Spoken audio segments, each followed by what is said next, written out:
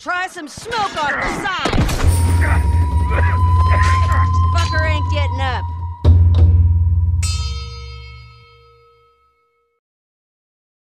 Sweep the area for hunters, but be careful. Move out. The purpose of this video commentary is to help just about any player out there who is non-OP. OP, as you probably are familiar with, is overpowered. Normally it's in reference to a weapon that somebody's not happy about, such as the shotgun. Some players consider the burst rifle to be OP. Some players consider themselves to be OP, which I think is funny. But I do have to agree with players such as New You Extreme in Interrogations. He's just a badass. Japo, I really enjoy watching his gameplay. Swifty is awesome with burst rifle. He's my inspiration. Even though he doesn't like me anymore. Or never did, but you know, whatever. Fantastic Man. You know, it's a long list of players out there who are really good at the game. Other terms that you've probably heard some of these players use: scrubs, try hard, and finally James Bond. These are all derogatory terms used by good players to describe players that aren't so good. If you hear somebody using one of these terms, they're basically an asshole, and you can just mute them, because they're not going to have anything important to say going forward. Scrub, noob, try hard, they're all basically saying, in their opinion, you suck and they're better than you, rather than say, good game, which is what I try to do. I don't use any of the terms myself, but some of my teammates do, and you know, there's really no stopping them. One term I want to focus in on, and I feel it's important to address, is James Bond. The name's Bond. James Bond.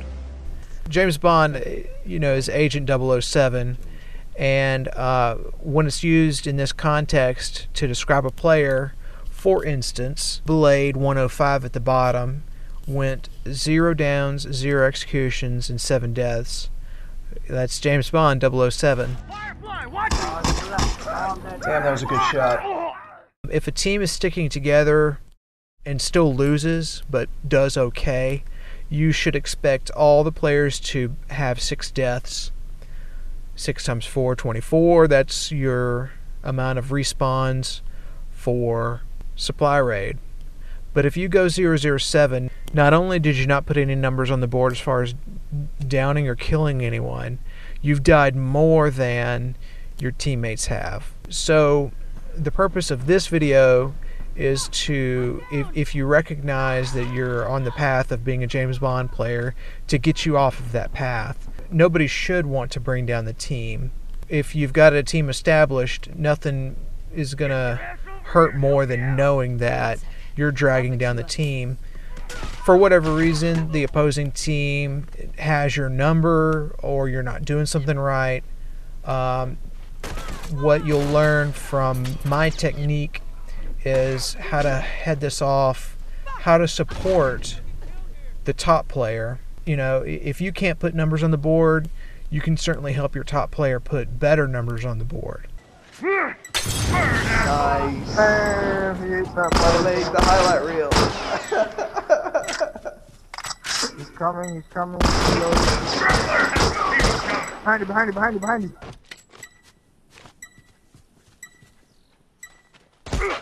Oh shit! Double bomb, double. Oh. Damn. I'm sorry guys, but I'm gonna talk shit. You guys are such fucking scrubs with the welfare. Holy shit. Another term that you'll hear often in complaints is how broken the welfare system is for The Last of Us. Run, run. I got my kill. Straggler! Alright, the gifts are about to be flowing. Basically, if your team is not doing well and or you aren't doing well, the box, when you open it, if you can get to it, will be much more generous than it is for the opposing team.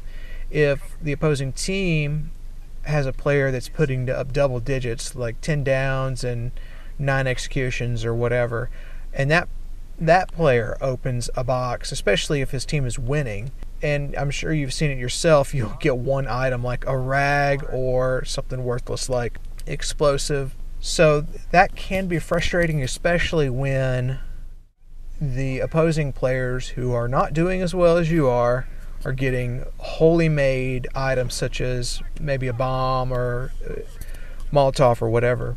This is what experienced players call welfare, and they're not happy about that. So I'm going to help you make the most of the welfare system that Naughty Dog developed.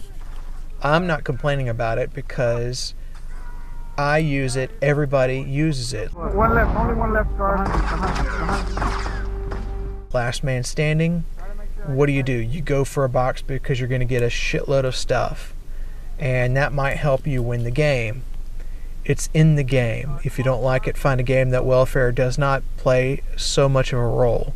Down one, Star. Get out of there, Star, get out of there, get out of there. I got left. We lost that one. Yep.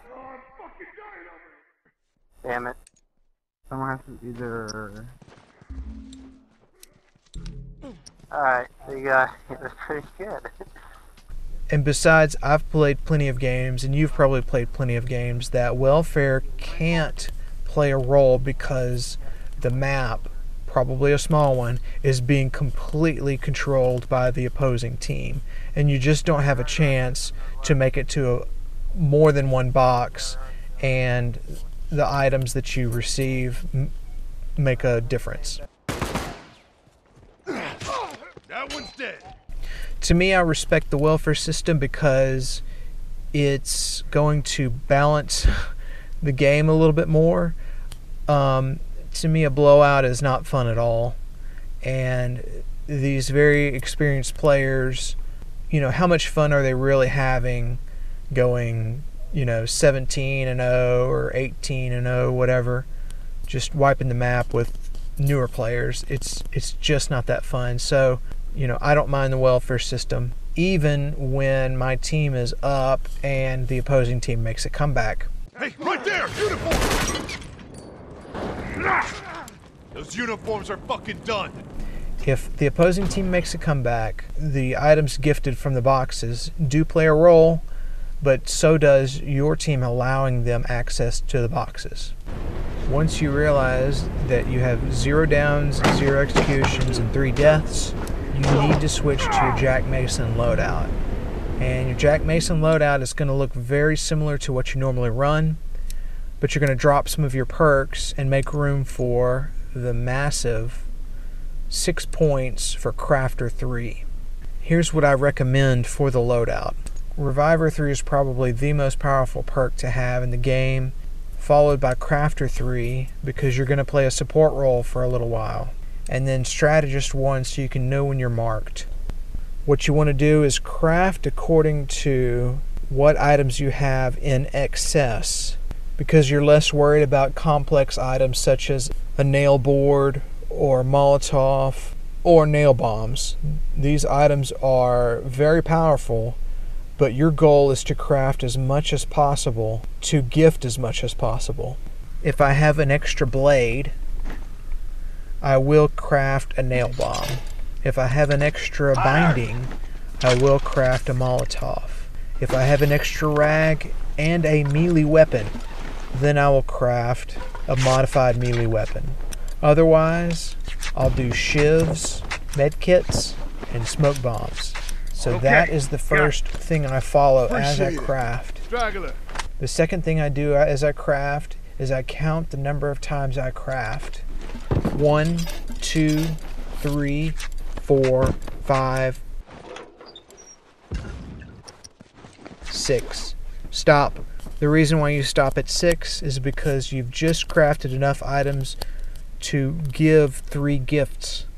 Any more crafting beyond this point and you're not going to be able to hold an additional gift to give. So once you've crafted 6 items, which is possible, especially if you're receiving additional items from the boxes, you need to offload those 3 gifts as soon as possible before you start crafting again, to make full use of this support class.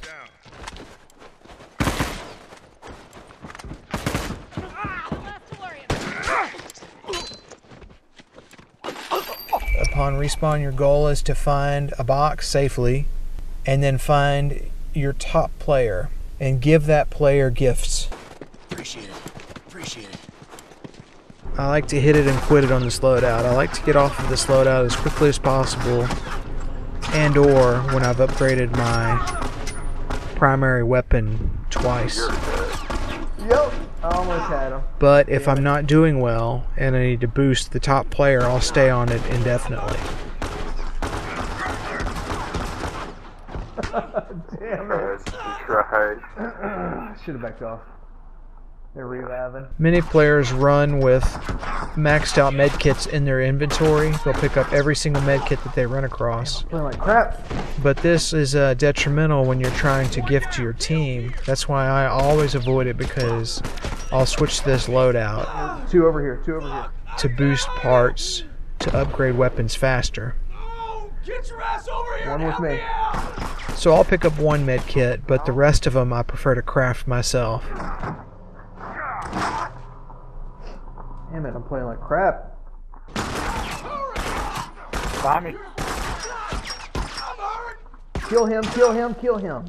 Guy down, kill him first. Another thing you can do if you're really close with your team Got one down. is announce that you are Jack Mason and you need box X, because they're going to receive gifts from you by escorting you to the box. I need the water, guys.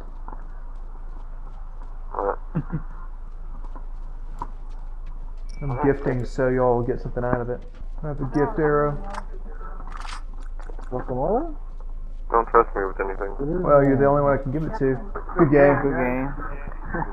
Look at arrow, 910. And I'm the bottom.